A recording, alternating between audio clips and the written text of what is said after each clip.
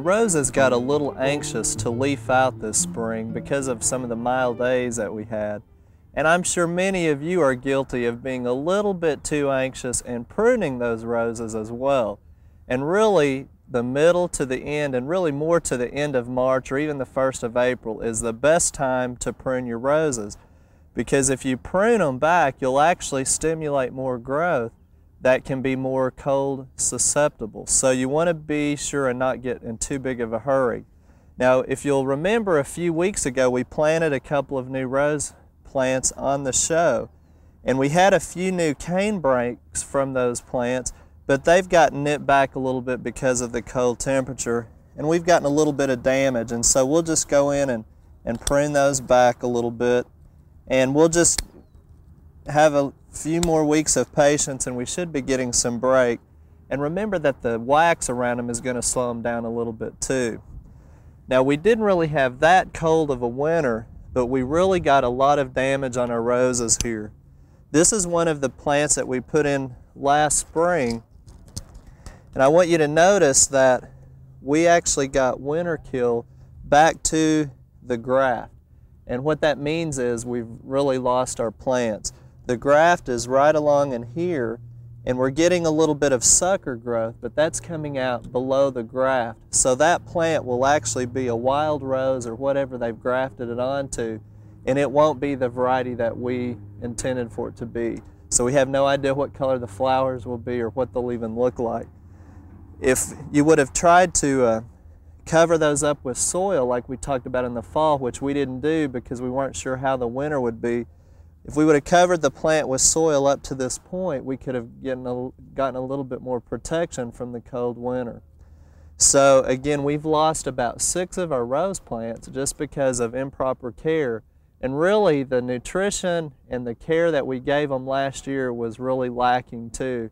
So they went into the winter time starved with a lot of disease problems. And that has a lot to do with the success of how you pull them through the winter. But again, now is the time to prune them and inspect your roses and see where those suckers are coming out and see if you've gotten any damage. But here's one variety, Pleasure, that we put in, and it really looks good for us. We've got a lot of growth on it. Again, a lot of leaves came out early this year. This is a Floribunda rose, and it's going to get pretty high as far as the height of the growth that we get. So we'll want to come in. And really, there's several reasons that you prune roses. One is to prune and get out any dead, diseased wood. The second reason would be to open it up for air circulation. And the third point would be trying to get as many flowers and flower size as we possibly can. Now again, we'll come in and we'll try to lower the height of this one a little bit. But the first thing that we're going to do is look in the center and see where we can prune out some of the areas to try to get a little bit of growth in the center and open it up some. And the first thing I've done is just cut out quite a bit of the center, and again, it's pretty much dead, and it opens it up quite a bit for air circulation. And you can look and really accomplish quite a bit by doing that. The other thing is, when you're pruning on the outside, make sure that you look at the direction the leaves or the buds are growing. If we want to continue to open it up and we make a pruning cut right there, we've actually caused it to grow back into the center. So we'll go down a little bit lower and find one that's growing out, and that's where we'll make that cut. Also, you want to make the pruning cut at an angle right above that leaf bud or leaf axil, and that way the water won't stand on it and you won't get any rotting. And then again, you see we've got some winter damage here. So there are a lot of those things that we can prune out.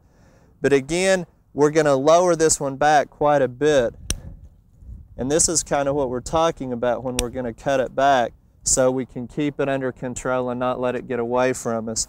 As we do that, we'll get a lot of sucker growth under here as well.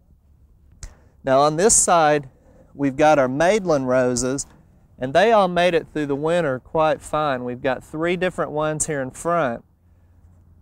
We have a lot of vining growth on these. These are more of a shrub type rose. And the one in the center we've already pruned up to give you an idea how we want to keep it under control. The one over here, if you'll notice, we've got a lot of long vining branches, and we want to cut those back because they'll put a lot of new growth on during the summer. And we've really cut quite a bit off of this one. And again, we just want to watch the angle where that leaf is growing so we don't cause it to grow in a path or back into the plant where it will be in the way or obstruct the view. The last thing I want to show you is while you're pruning your roses, remember that they really are high maintenance, and you'll have to do some summer pruning as well to keep the growth from competing and get more flowers and cut out those flowers as they're growing and dying. But occasionally you'll get some sucker growth from some of your cuttings, and when you do that you can take those and try to start new plants. And what we've done here is we're using Jiffy 7s, and this is what they come in when you purchase them at the store. They're just a little pellet, and they're compressed with peat moss, and then once you soak them in water, you can see how they'll swell up and the size variation there. After you take the cutting of rose, and here we've got one that has a sucker that's got 3 or 4 different leaflets, you can put some rooting hormone on it if you have it. It might help out the rooting, but you just want to place that down in the center of the pellet and kind of push it together where it will come in contact with the leaflet. And then you can do one of two things. We've still got a little bit of room left in our cold frame, so we're just going to bury those down in the sand, and then we'll have the humidity from the cold frame. Now if you don't have a cold frame, just find an empty jar in your house and then just put that over the top, and you can place that cutting down in sand even to help hold the moisture, and just put the lid on it. And once you start getting new growth, then it'll be time to transplant it into a container into your garden. So these are some things that you can do with your roses this time of year. Remember, it's time to prune them. We'll keep you in touch as the summer goes on how you should be doing some of the summer pruning as well.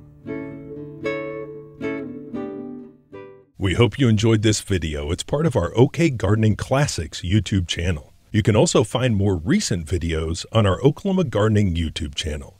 And join us on social media for great gardening tips, photos, and discussion.